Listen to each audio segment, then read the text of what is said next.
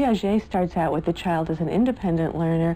Vygotsky starts out with the child as a dependent learner, moving to independence at a second stage.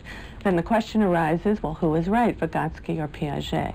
I would say they're both right. That which kind of learning takes place is a question of the culture, and even within a culture, it's a question of the task.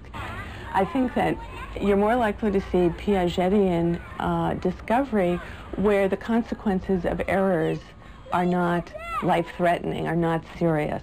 You're more likely to see Vygotskyan scaffolding where the consequences of errors are life-threatening. You and Mommy are going to cross the street, hon. I want you to keep a hold of my hand, and I don't want you to run out in front of me. We have to look both ways before We're not going to let the child learn about the danger of being run over through trial and error. There's going to be a lot of scaffolding, a lot of help.